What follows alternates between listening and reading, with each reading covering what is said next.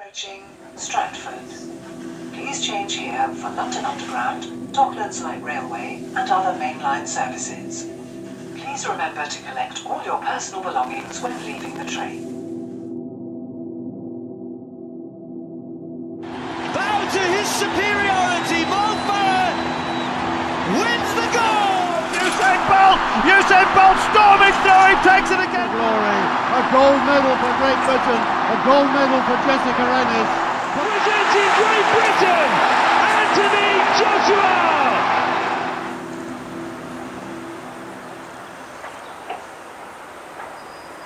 The London 2012 Olympic Games showcased some of the finest moments in sporting history. It was a 3-week period like no other which unified us as British citizens to cheer on our country's best sportspeople.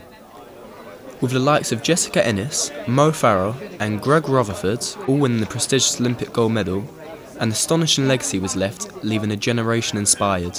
But has the legacy of the Games continued?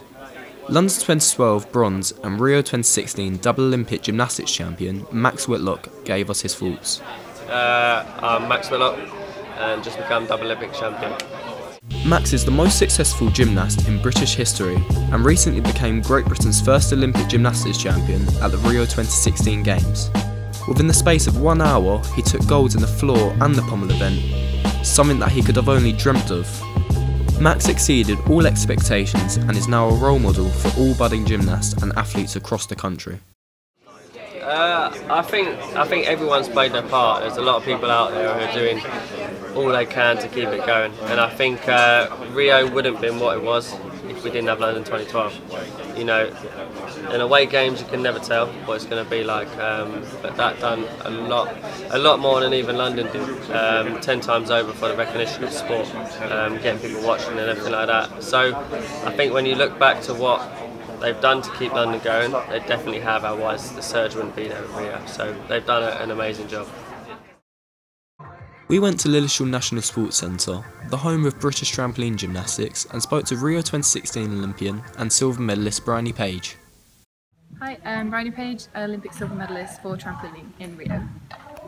Bryony is the first British trampoline gymnast to win an Olympic medal, which is an amazing achievement not only for herself, but for British trampoline gymnastics as well. She gave her opinion on the London Olympic legacy, participation levels, and how the Games inspire people to get involved in sport. A lot of people, like younger people, have been inspired by the Games, but also older, like adults, they've been wanting to get involved in sport and maybe participating or coaching. So I think it has definitely left a legacy, but I think it's something we also need to work on post these Games, because still participation levels are still like lower than what we want. So I think there is some work to be done, but it's definitely left a legacy of people feeling inspired and motivated and just proud of Team GB and the fact that, you know, we're a dominating country in sport, and I think that's got people inspired to take up sport. Kart racing is a fast-paced and electrifying motorsport which is not government funded nor in the Olympic Games, but it's just one of many sports which don't receive the same attention of those which are in the Olympics. Hi, my name's Gus Lawrence and I do kart racing. Non-Olympic and sports which are not funded by the government either rely on families to self-fund or sponsors, which are extremely difficult to come by. And since the London 2012 Olympic Games, it makes you question whether the government have done enough or need to do more to support these types of sports. Amateur kart racer Gus Lawrence gave his views on the subject. The government seems to help out more with those type of sports than it does with my sport, kart racing. The government hasn't really dipped into kart racing yet. It's one of those sports, it's not really well known across the country. Like, people don't really know specifically what it is.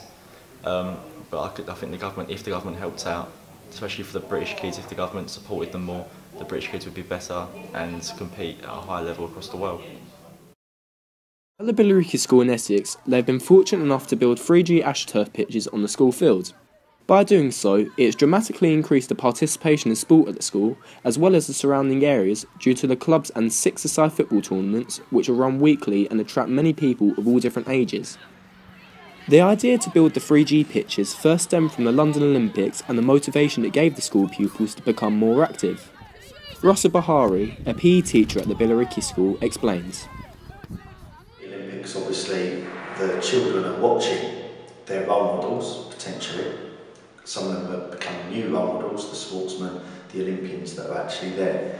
And as a result of that, it increases participation. And as a result, and a direct consequence of that, the 3G pitch, the school noticed that 3G pitch was built, and as a result, obviously that increases participation again.